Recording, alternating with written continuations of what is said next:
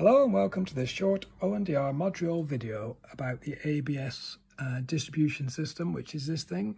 You got the 4 lines for each of the brakes here, and this is the feed and return pipe.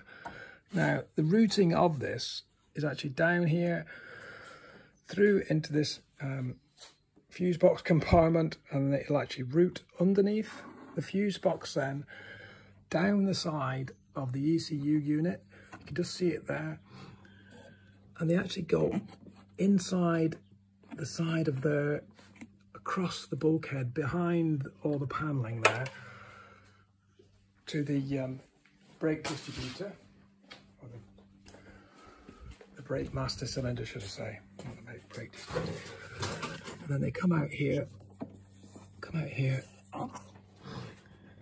all the way into the unit underneath. So there you go. Thank you very much for watching. Goodbye.